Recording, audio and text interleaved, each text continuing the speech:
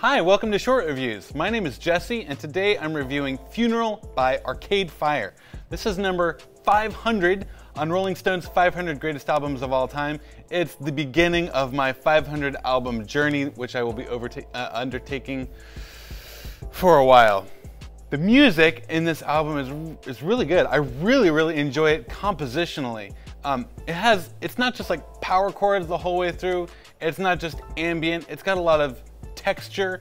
It has a lot of interesting interplay between different kinds of instruments. I really like the sound of the composition of this album.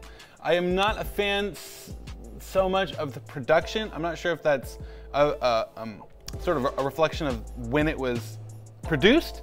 I don't like the way that the vocals sound. They sound a little bit spacey and off there. I wish they were a little more upfront and present so I could hear what the singer is talking about.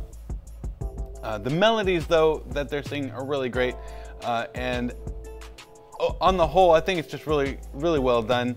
Except it has sort of an interesting production that put me off just a tiny bit, but it's cohesive from beginning to end in a really nice way. It's really cool music. I enjoyed it, and I'm going to give Funeral a 3 out of 4.